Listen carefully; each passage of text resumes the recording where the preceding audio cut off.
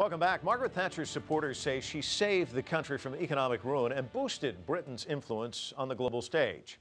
Her critics dismiss her as a vindictive anti-labor crusader who hobnobbed with some of the worst regimes of her time. To talk more about that, I'm now joined from London by journalist and political campaigner Peter Tatchell. He is also a member of the Britain's Green Party. Welcome to the show, Peter. Which camp do you find yourself in? I'm very firmly of the view that Margaret Thatcher was bad for Britain, and particularly bad for the poorer, ordinary person who didn't have wealth and power. For those people, during her premiership, they suffered very, very greatly. Now, one of the things that people have been talking about is her attempts to go after the big unions. She described them as inefficient, wasteful. And in fact, when the mining industry went on strike, she even went as far as to call them the enemy within. What's your take on that, and what's her legacy there? Well, the miners' strike was in 1984, 1985. It was the biggest industrial action for many decades. And to suppress it, Margaret Thatcher put the country under de facto martial law. Martial law was never declared, but police state methods were used to suppress the miners and their supporters. For example, people traveling to mining communities to give them support were stopped and either arrested or turned back.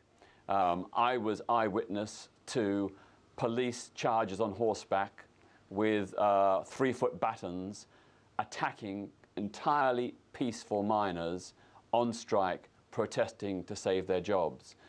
It was an extreme situation where extreme methods were used by the state to suppress an industrial action which was designed to save Britain's coal industry for the future and to save the jobs and mining communities. So I stood with the miners against the government.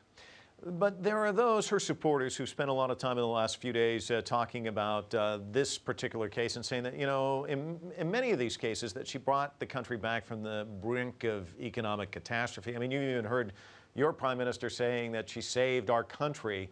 What about those who argue that, that she really kind of needed to do something about the stranglehold of unions? Well, of course, she does have her very loyal, strong supporters.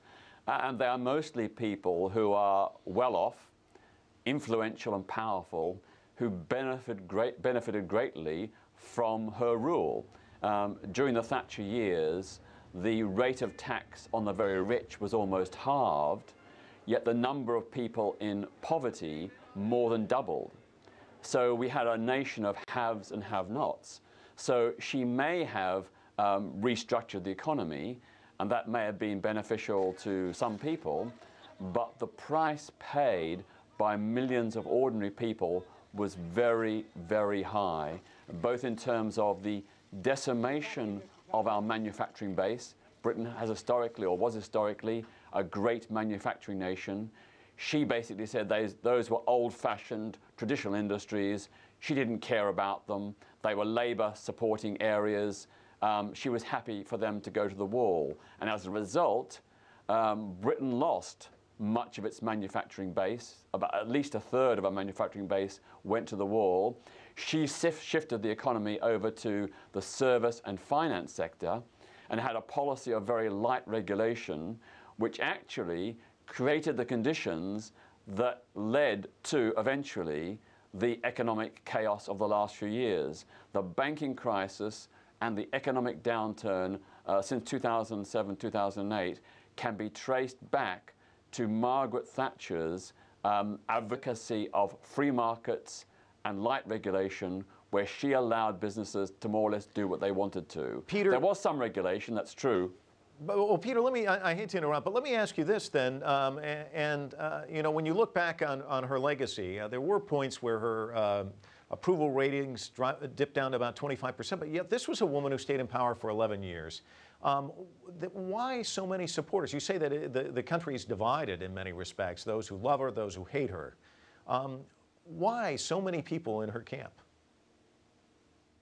Well, under Britain's antiquated, unjust electoral system, Margaret Thatcher never won a majority of the public vote. Because we have quasi-gerrymandered constituencies, she was able to win landslide majorities based on the support of only 40 to 42% of the electorate. So that is one of the reasons why she got into power and stayed in power. But it's true, she did pursue populist policies like the Falklands War, like giving municipal tenants the right to buy their properties. But the upshot of that latter policy is that today there is an absolute chronic shortage of social housing, and there are more than 1 million people in desperate need who cannot get social housing because those properties have been sold off and they're now in the private sphere. So of course, the people who bought their council properties, their municipal properties, they benefited, but the social housing need has actually been exacerbated and the available stock greatly diminished. Let's talk a little bit about foreign policy. She described Nelson Mandela as a terrorist, and David Cameron, even when he visited South Africa, had to kind of backpedal in 2006 and apologize for some of her policies. Why was she so close with the apartheid government? Well, for Margaret Thatcher, although she extolled freedom, and to give her credit, did crusade against totalitarian communism in the Soviet bloc, her idea of freedom was predicated on anti-communism. So anybody who was against communism was a potential ally. So she sidled up to President Marcos in the Philippines, King Fahd in Saudi Arabia, President Suharto in Indonesia, General Pinochet in Chile, and the apartheid leader P.W. Botha in South Africa. She was prepared to say, well, we can accept that these people are nasty, but we'll do business with them, we'll support them because they're anti-communist. So really, in many ways, she supported regimes that were just as bad, really, as the communist regimes that she deplored and opposed. Well, Peter, you're hearing a lot of positive comments there in London. We have a clip we want to play for you. This is an ANC spokesperson reacting to her death, and I want to get your reaction to what he has to say. Let's listen. Margaret Thatcher turned a blind eye to all those atrocities that were committed by the apartheid regime, and that propelled the regime. It made it stronger, it made it invincible. It made it to think that nothing could happen to them. You will know that she stood fast. Even when we were calling for the release of Mandela, Margaret Thatcher says, no, he's a terrorist. So let me get your thoughts on that part of her legacy. Well, of course, she never personally supported apartheid, but she believed that the South African apartheid regime was a bulwark against what she saw as the spread of communism in Africa. Now, in Margaret Thatcher's view, anybody who was vaguely left was, a quasi fellow traveller of communism. So even if they weren't actually communist, if they were left-wing, if they wanted to rebalance wealth and power in favour of ordinary people, she saw them as, fellow travellers with communists. So she therefore did not support the African National Congress and the movement of black people in South Africa to win their freedom and the right to vote. She felt that that right and that freedom had to be sacrificed to what she saw as the more important goal of defeating communism in Africa.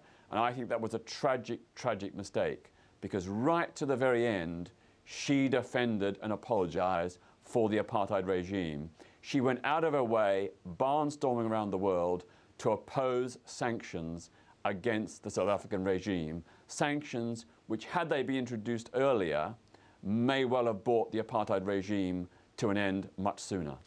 John Bryan Starr has this book out, Understanding China, and there's an interesting excerpt about Margaret Thatcher where he illustrates that she did not understand China, that when she went there in '82 to Beijing and met with the Chinese leadership, that she touched some raw nerves, and the result was Hong Kong was returned to Chinese sovereignty in 1997.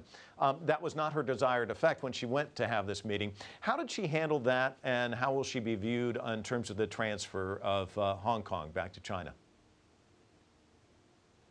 I think the legacy is very mixed. Quite rightly, Hong Kong belongs to China. It was a British colony, seized by military force, held by military force, as part of British governments, successive governments, a shameful imperial colonial history.